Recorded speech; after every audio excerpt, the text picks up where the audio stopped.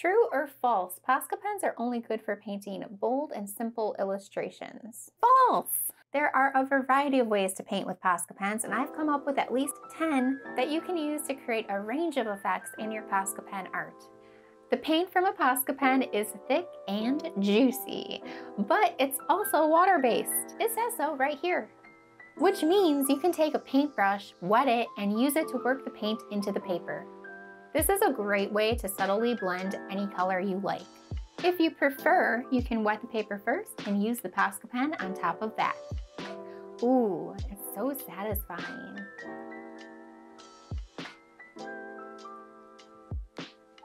This is especially fun if you use two colors at the same time.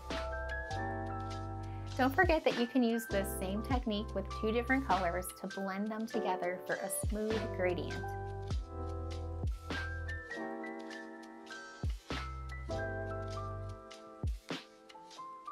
If your colors are just too vibrant and like so over the top, you can pump them into a paint palette, water it down, and apply it with a brush. The best part about this tip is that the more water you add, the more transparent the paint will become. I know using a paintbrush is kind of like cheating, but when you don't have a lot of art supplies and Posca pens are the only things you have, you want to use them to your advantage. So that means you want to use everything that you've got to get the best out of your art supply, even if it means using it the wrong way. I've been using Posca pens with my paintbrushes for a while now, and just incorporating a paintbrush with your Posca pen is a tip in itself, because Posca pens come in a variety of different sizes, but they're all sold separately. But because you watched this video, you know that you can use a paintbrush to create a variety of strokes and lines with your Posca pen. And you can just invest in a pack of $5 paintbrushes from Walmart, or you can go to Dollar Tree and get a pack of paintbrushes for $1.25. Certain art supplies such as Posca pens can feel extremely limiting. Luckily, we're thinking outside the box in this video, so if you're enjoying these tips, go ahead and like this video so more people who love to use Posca pens can benefit from the information in it. I'm also trying to save you some money. Oh hey, before I move on to tip number whatever we're on, I wanted to do a quick demonstration showing you the techniques that I just went over. The most fascinating thing about this demonstration is that when you compare the result to what I showed you at the beginning of the video, it is completely different, but it uses the same exact art supplies. Don't forget that by pumping your Posca pens into a paint palette means you can create a whole new color. This tip is gold because not only do you not have to buy all of the sizes of Posca pens, you don't have to buy all of the colors either. Unfortunately, my pack of Posca pens comes with only one type of purple, so I'm showing you how I make a variation of purples using this technique. This one's my favorite. Did you know that you can create a spray effect with your Posca pen? Just shake it up and blow on the tip of it.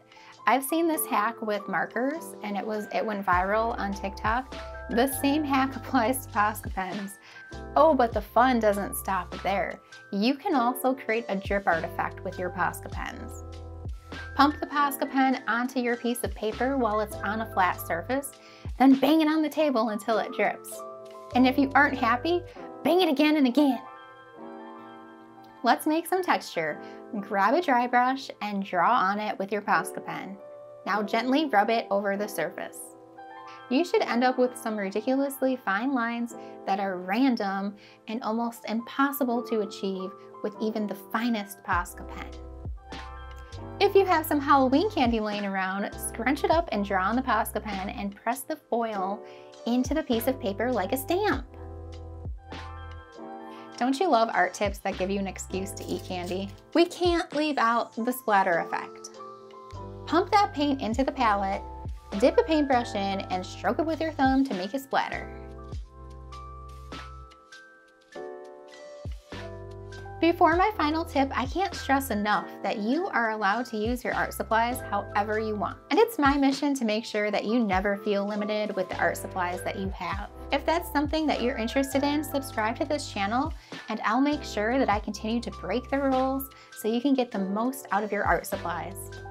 This last technique is turning a mistake into a tip, and it's called the smudge technique. Usually highlights and shadows stand out and tend to look flat in Posca pen art. But if you smudge the paint as you put it on the paper, you can create a blur, creating an illustration with more depth.